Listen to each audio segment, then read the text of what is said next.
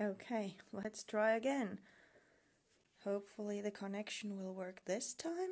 So, hi everybody. Let's see, I'm hoping this will work. I'm doing a layered layout today with a minimum amount of supplies. So, if you can see and hear me, please say something. Yeah, at least thumbs up, so perfect. I started about 5 minutes ago, but the live ended because of the bad connection, so I'm hoping that everything will work out fine this time. So thank you so much for joining. We're doing mixed media inspired, only using a couple of mediums today because the topic is doing a layered layout with a tight budget. I thought that would be a good kind of theme for the beginning of the year. Okay, hi Sweta, hi Kim, hi Mari. Thank you for joining. So, this layout is done using only two 12 by 12 papers. Naturally, if you are scrapbooking on a smaller scale, you need even less paper maybe. And a stamp, some watercolors, and some sewing supplies. Video is nice and clear, layout looks beautiful. Thank you, Janina. Hi, Aya. Bye, hey. So this one is the topic today. About 1 minute and then I'll actually start, and I do hope that the camera will stay focused to the layout and not go back and forth as I talk with my hands, so I'm trying to keep them put. Hi, Nathmal. Oh, Nathalie. Lovely to see you. Hi. So, have you been enjoying the sneak peeks of the new collections? I hope you have. Once again, they are gorgeous, the collections. So stay tuned. There's going to be a bit more sneak peeks and then the full reveals. So I'm guessing, no, a bit more time and then we'll start. Because normally I would do, for example, this in that the background paper would continue all the way here and there would be a strip on top. But this is actually cut so that I can use the part of this paper as well. Thank you, Natalie. Hi, Diane. Thank you so much for joining today. So if you have any questions, I'll try to keep an eye on the comments section here. So if you have any questions, hi Claudia. Sharon will be here to answer the questions as well. But like always, I'll go through the comments after the show, so if there's anything. Hi Inka. If there's anything that she couldn't answer or I want to clear something or whatever. So she'll be here to answer right away and I'll go through when I'm done. But let's start. There is a bit of dull part during this live when you can go and make yourself a cup of tea or something, because this one needs a bit of, as you can guess probably, fussy cutting. I did some already, but I wanted to show you the whole sheet and I already had two. One to make the sample layout and one to use here. So that's why I'm going to be fussy cutting a little during the show. But the first tip. Hi Sharon. Hi Jen. Thank you for joining. So the first tip. Hi Satu Susanna. So yes, sorry. Onwards and upwards. The first tip is to really look at the paper. Prima has lovely papers that have florals or like detailed design on the other side and something a bit more, how to say, modern or just solid color or something that's not as detailed as the other side. So these kinds of papers, if you are on a budget, are perfect because you kind of get two patterns for one. And if you are frugal, you can cut those up and use the florals and then have a modern pattern or a stripe pattern that goes with anything on the other side. And this is the other paper I'm using, the same thing here. This side has foil accents and florals and a lot of things going on, but the other side is kind of vintage styled. Perfect background, at least for me. These are from older collections. This is from the Lavender, and this one is from Amelia Rose. But I picked these two up from the more recent ones that have the same idea, that there's these little cards on the other side of the Golden Coast paper, which you could use individually, and then the other side has a lovely watercolor flowers again, which you can use to cut. And this is one of my favorites, Rosibel collection with the lush flowers. You can really layer, and then the other side is perfect for background. Nothing too much happening there, a little bit of texture, so it's kind of already in there. You don't have to use that many mediums. But enough about the talking, let's get creating. As you can see from the sample, the top of the layout is from this paper and the bottom is from this side, and using it this way. You can choose the horizontal line, but I chose because my layout is a bit horizontal to counteract that with a vertical pattern on the paper. So it would be totally different looking if it would be like this. So, and normally I trim off the manufacturer strips, but this time it's really handy to have it. If you are on a budget and don't have a paper cutter, you can use scissors, that's fine. I can cut straight even if my life temp depended on it, as I'm still accustomed to paper cutter. So I'm using that.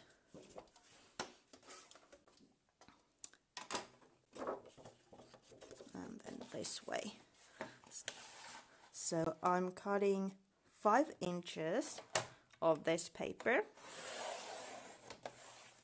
which is going to be the bottom part of the layout, and then saving this one for the flowers. And then to get something from this paper, I'm trimming off 5 inches from the top. Let me move that aside. So the same amount I trimmed from the other page. And now, again, something to use for layering later on. Then I add double-sided tape to the manufacturer strip.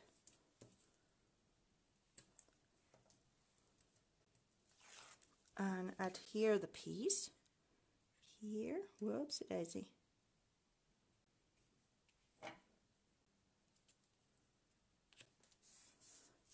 And I have a perfect 12 by 12 paper that way.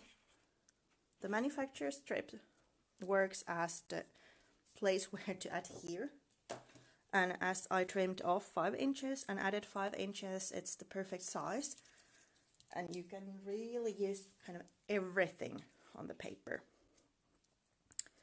So now I have my 12 by 12 ready, and I have spared some of the paper for layering later.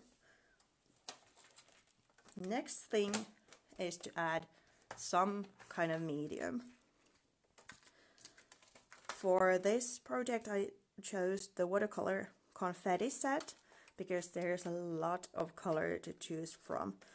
And if you're trying to be on a budget, It might be a bit more expensive because there's so much color, but there comes also the brush. So you're kind of good to go with this set. One way you can use watercolors if you are, let's say, afraid to add something straight on to the layout is to use a bit of plastic. This is actually from the stamp, one of the protective pieces.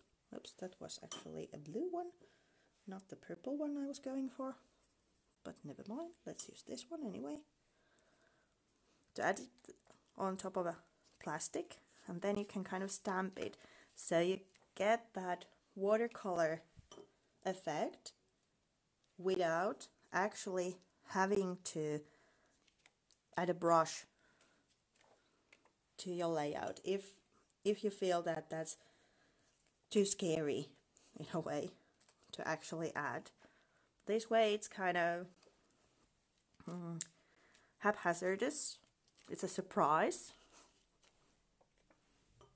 what you get. And if you look at the colors I'm choosing, they echo the colors of the patterns of the page. So I'm going for pink and also the purple that are already present in the layout in the form of the flowers.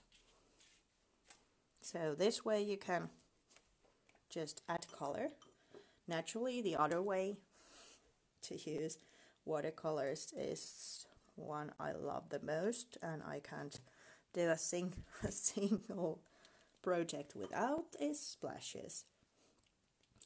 It's also a handy way if you use them really like tightly together and put a lot of them. It looks like confetti or something lovely scattered on top.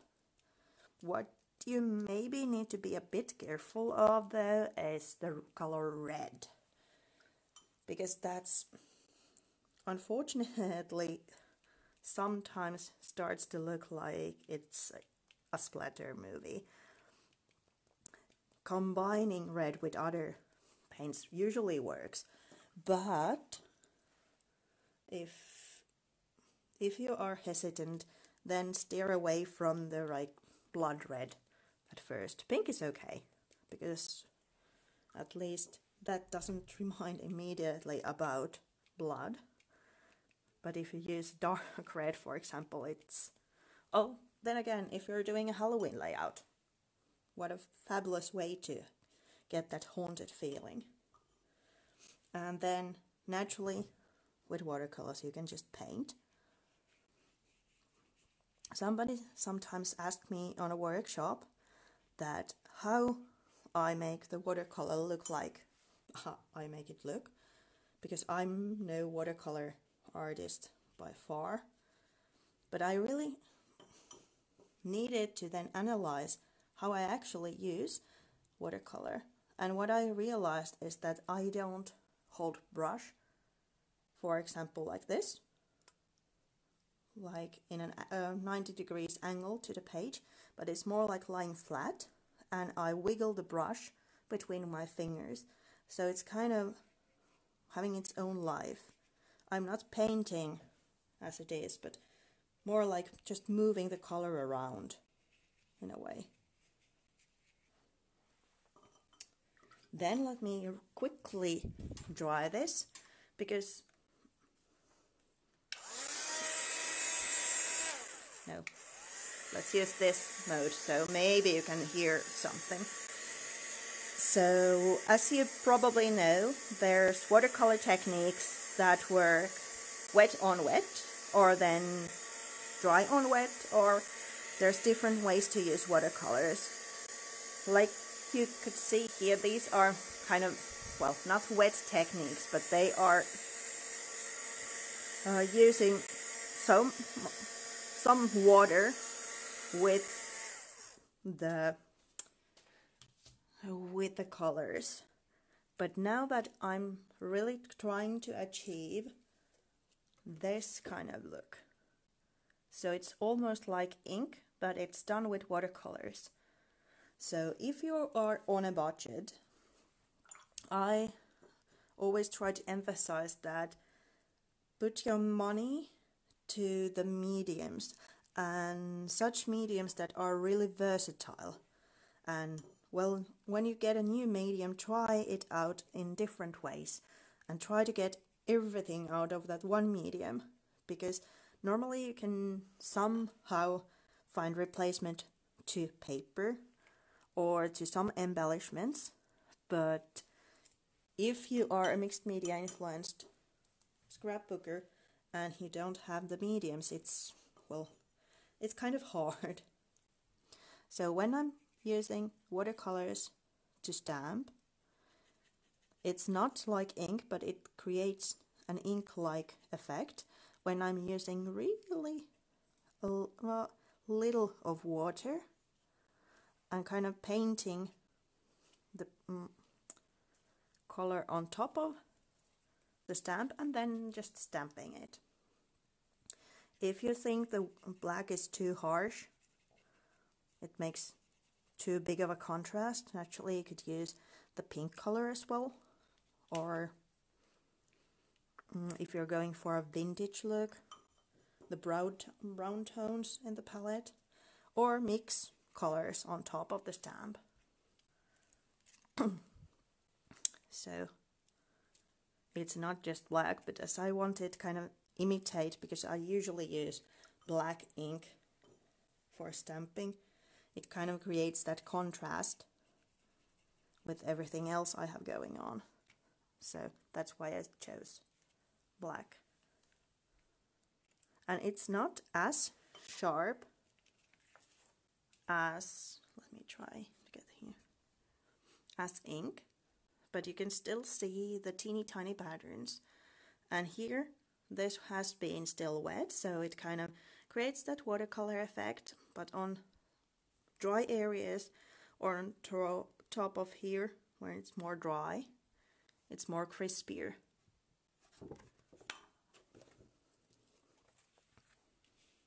And what's perfect about Prima Marketing watercolors that they have such a huge amount of pigment, so they will go for years. I have had the Tropicals set, which is my favorite now, for maybe 3 years, and I still use it. So it's getting a lot for your money. So now we have a mixed media influenced Nettan background done with watercolors, even though it seems that there's different mediums. To add another thing there, I used just a regular pencil, because as you can see here, it's kind of echoing then the thread that I'm using then to embellish my layout later, but these lines that kind of gather the attention to the photo, and they are done using a simple pencil. There's quite a few ways you can use a pencil in a layout as well. Let me get it a little bit duller so I don't tear the paper as it's a bit wet. And what I do, I don't draw the circle, but it's more like now I'm watching just out of the window, for example, and doing these random lines, because if you really draw, it shows on the line and it's a bit kind of hesitant in that way. So if you just let go, let loose, then you have that kind of flowing line that also the thread has. If it seems too difficult to, or something you don't want to try, then by all means take, for example, a plate and trace around it, and then you can again gather the attention to the photo that's there. Okay, now we have the background done. Let's move the watercolors away, and then we start layering. I mainly used as the paper layers the purple paper I had, because I wanted to use as many of the flowers that I could possibly get in the layering. And to kind of mix and match this paper, the purple paper, to the pink flowers, I also cut a couple of purple flowers to the layering. So creating the layers behind the photo is easy. Again, if you don't have a paper cutter, you can use just scissors. I'm not measuring anything when I'm cutting. Let's use that one for the layering. So let's stick these papers, for example, to the background of the photo. Maybe that's stripped still, as it has the lovely foiling there. So I don't measure anything, I'm just taking the papers. I'm loving, there's so much conversation going on and I have no idea what you're talking about.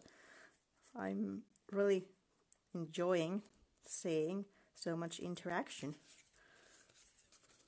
But yeah, I'm just layering the papers on my hand, in my hand, well, holding the papers and layering them behind the photo.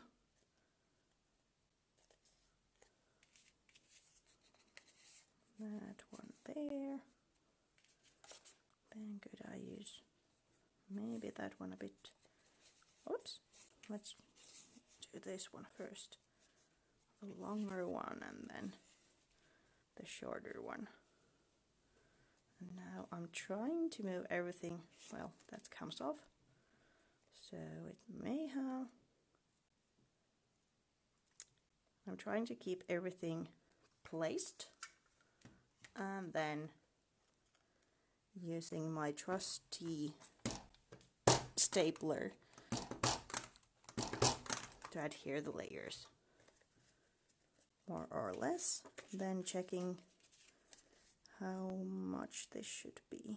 It was about yay much away.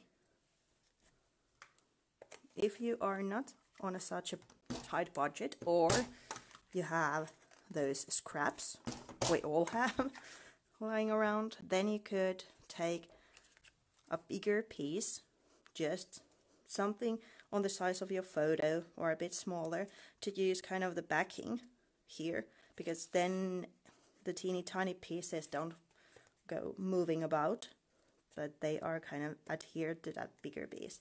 But it's okay using it like it is. Then foam dots are great, but so it's plain cardboard.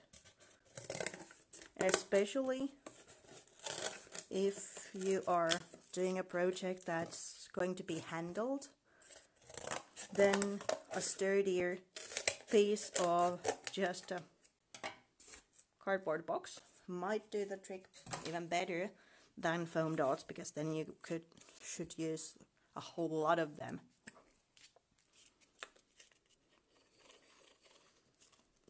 Yeah, like Sharon said, it's nice to save money, but even nicer to not throw so much stuff in the trash. Yeah, definitely.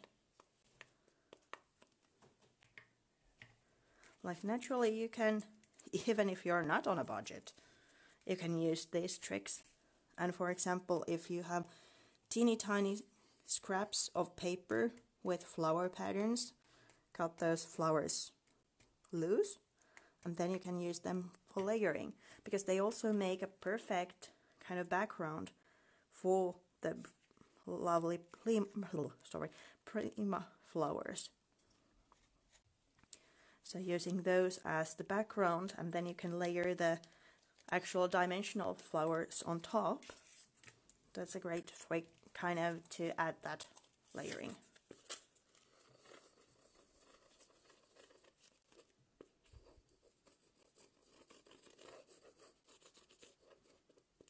The papers I'm using are from older collections in this layout. This rosy pattern one is from Emily Rose, and this one with the purple flowers is from Lavender collection. But the same tricks apply to kind of any collection. Just look for the papers that have lovely prints on kind of both sides, which Prima usually has. There's a lot to choose from. So there's the kind of more goes to every layout kind of pattern in the other side, and then the floral or more detailed one on the other.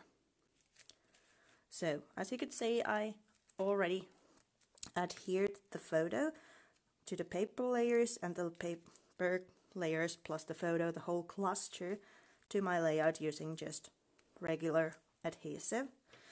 So this way, when I'm kind of building, let me show you this, I'm building the flowers, I don't use any flowers underneath the layers because there doesn't need to be anything there.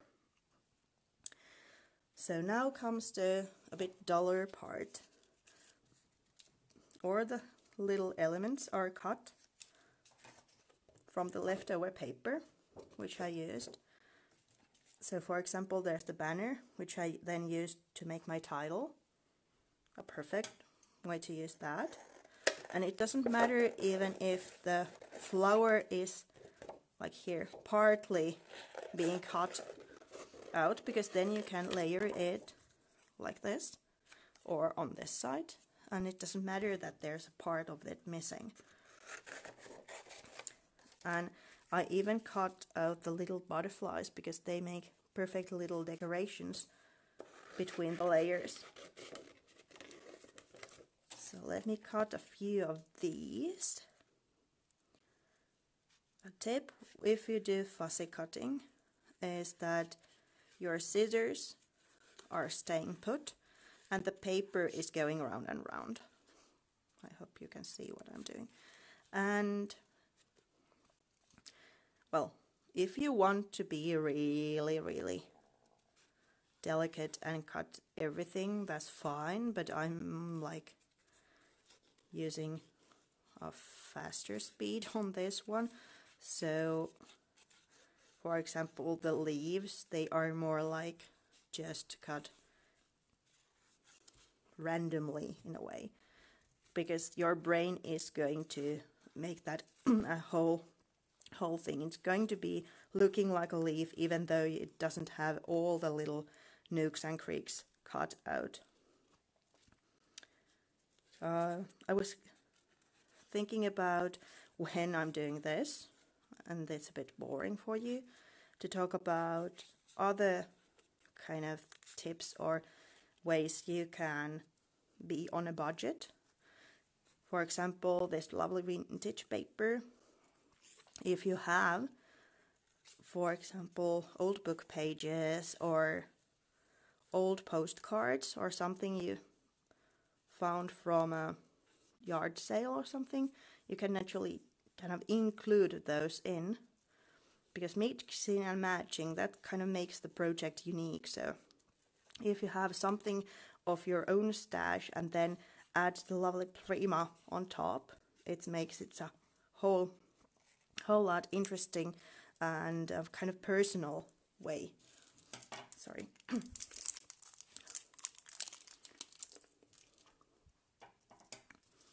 Favorite fussy cutting scissors, asks Stacy. These are mine. I'm not a fussy cutter as such. Sorry. But I like to use kind of long bladed scissors, so I don't have to go, opening the scissors all that much.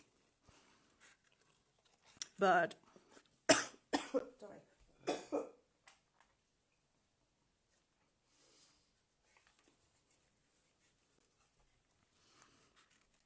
But I know some people like to use a craft knife for this.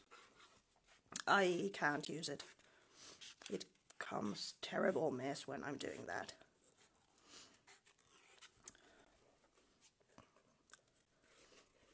Something you can also use if you're on a budget, sewing supplies, like I use on this layout as well. Buttons, thread, they make perfect addition to layouts or other projects. Nuts and bolts, other metal embellishments, again perfect. Office supplies, again something you can add to add a little bit of your own unique style to a layout. Sorry.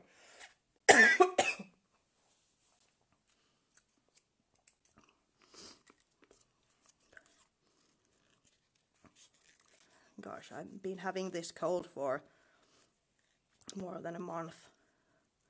It doesn't go away. But yeah, do you have any other ideas what you can use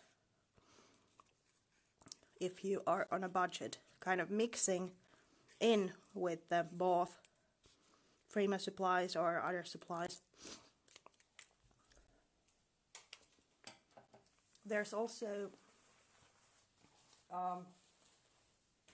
online workshop that's about being savvy with supplies.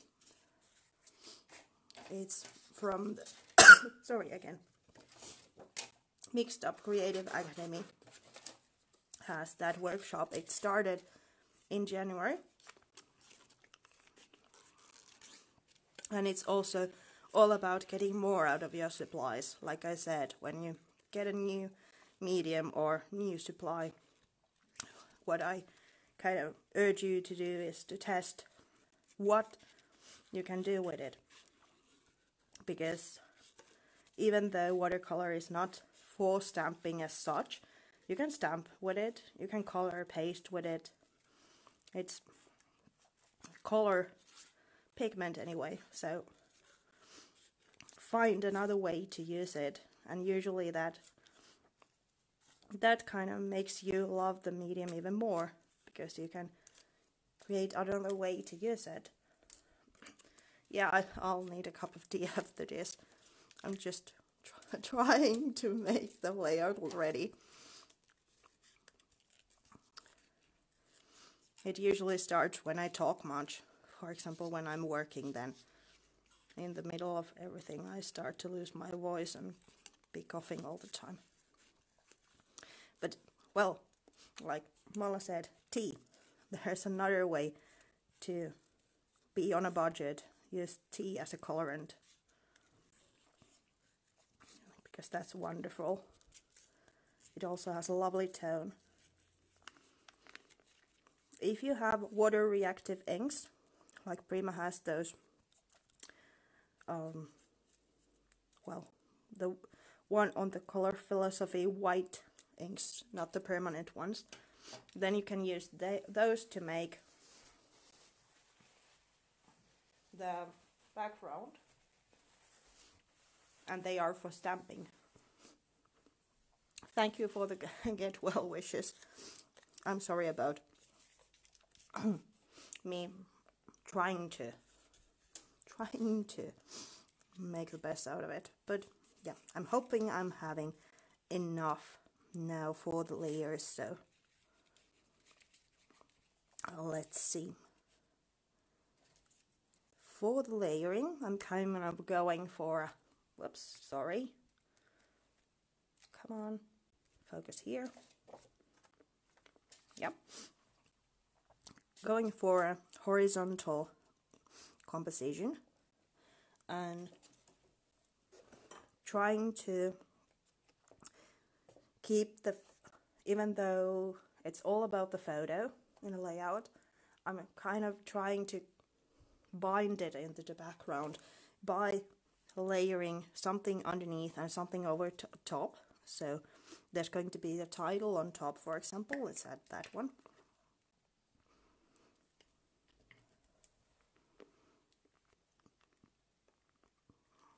And paperclip, maybe on the top corner this time. Paperclip.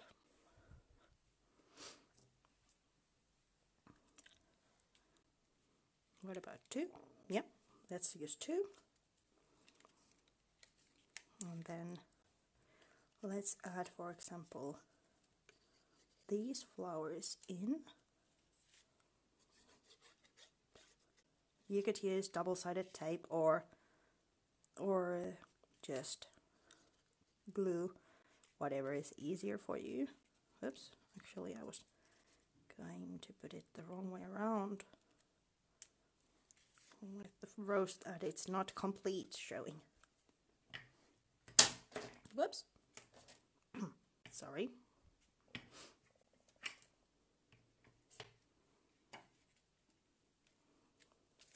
Then I have the little ones also, but in this moment I'm starting to add the thread. It's kind of being locked underneath the paper layers. So if you try to adhere something as delicate as a sewing thread, it usually ends up looking like you've adhered sewing thread. But if you want it to have this kind of fluffy feeling, the flowiness, so then just adhere it underneath something so it will stay put, doesn't come off your layout, but at the same time it has that lovely flowing feeling still left. If black is too harsh for your layout, I'm bringing it here to add contrast to the page. But if it's too hard and you want to go on a more pastel looking, white, pink, whatever you have at hand is perfect. And then keeping it on a budget, these are actually from my grandmother, or even maybe further than that.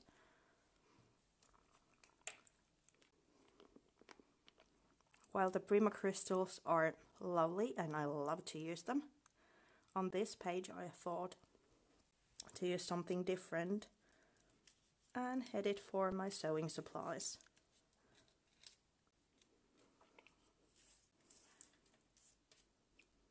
And just, no, that's too big, let's use that one.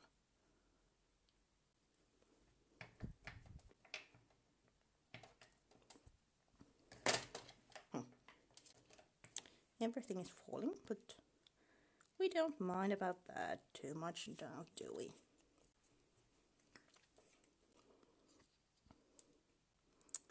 Then let's make these a little bit fuller by using the single cutout. Thinking in maybe not on top, or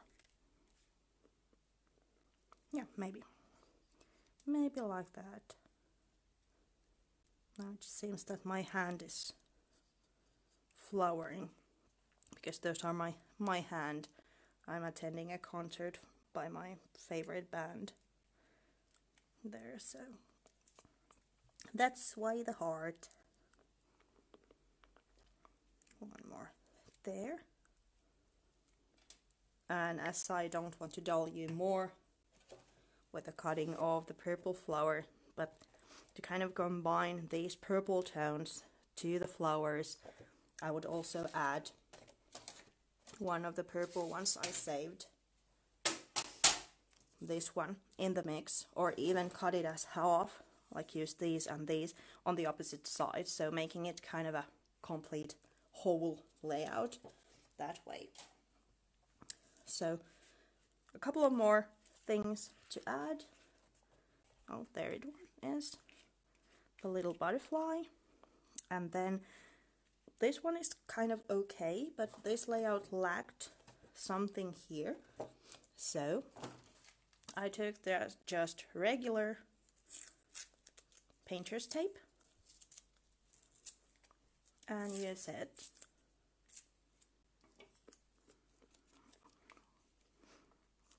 You could add this as the bottom layer as well, but especially if you used patterned washi tape, adding it the last stage saves you a whole lot of tape, as you only need to kind of mimic that it would be running the whole way through. And if you have loose ends on the thread, this is also a perfect way to add a little something to the layers and kind of secure those threads in. Another way to layer. And then the final touch I did was to add a little torn piece there, because I wanted the composition to be more balanced and it looked a bit flat like this, so a little something to the other corner. So it's just tearing the page, opening it up, and then as we have little pieces of the pen and paper left, we don't need much, just a teeny tiny bit.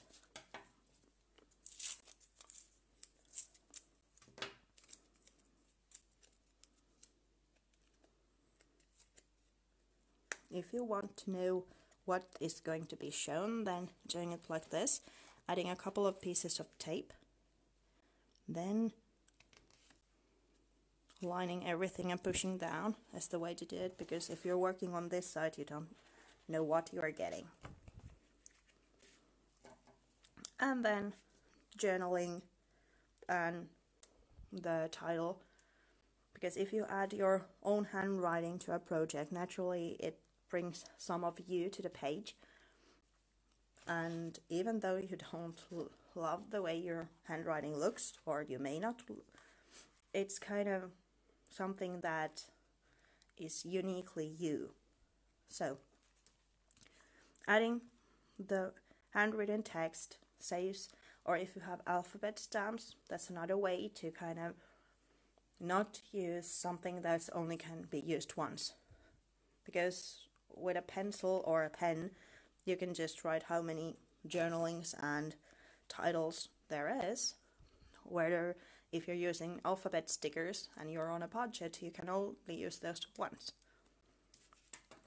So there's a couple of tips for a layered, fun layout on a budget. And if you don't want to journal, if you're blogging and don't want to journal so it's like everybody can see it, there's a number of ways to hiding it, or just write to the back of the page. So hopefully you like this, and thank you so much for joining today. The recording will be available soon. If you want to make more out of your supplies, then maybe Savvy's Supply School is something you could try. I'll add the link later here.